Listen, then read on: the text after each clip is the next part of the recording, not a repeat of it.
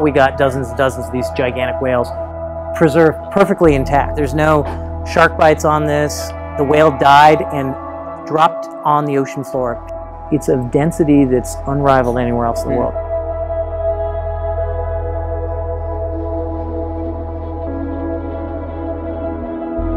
We had a week to scan this, so it was 27 feet long. That was we spent night and day.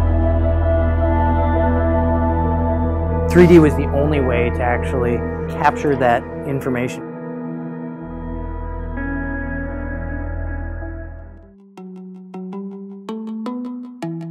We are recreating the whale fossil discovered in South America here at 3D Systems. The original fossil was 20 feet by 8 feet.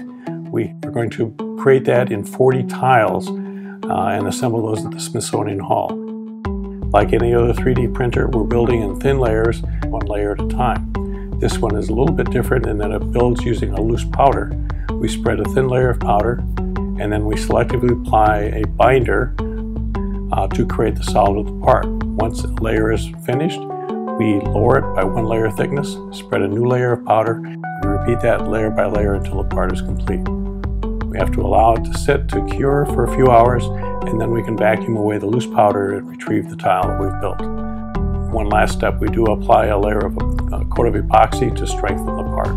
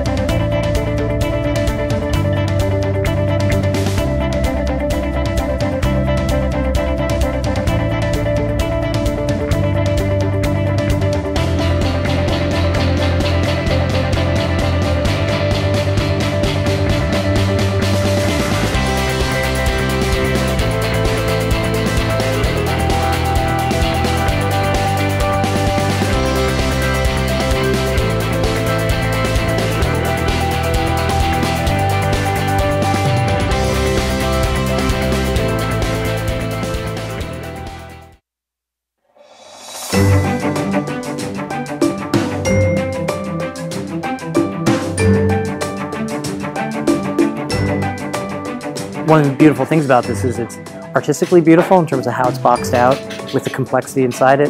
It's got this digital story to it, and it's scientific evidence, like it's actual data. It's a lot of things together, and that's what's kind of so neat about it, is that it's emblematic of many, many different things that are like really cutting edge.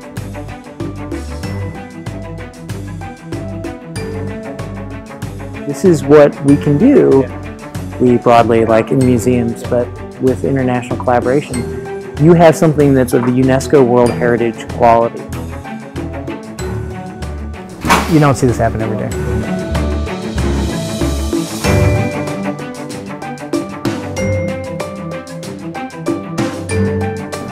It looks amazing.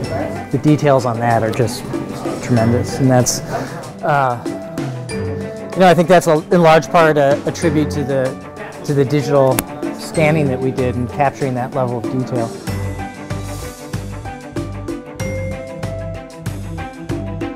Yeah, and this is actually not inaccurate in terms of what it looked like in the, like this is probably one of the cleanest bones we had, and that's really what it looked like.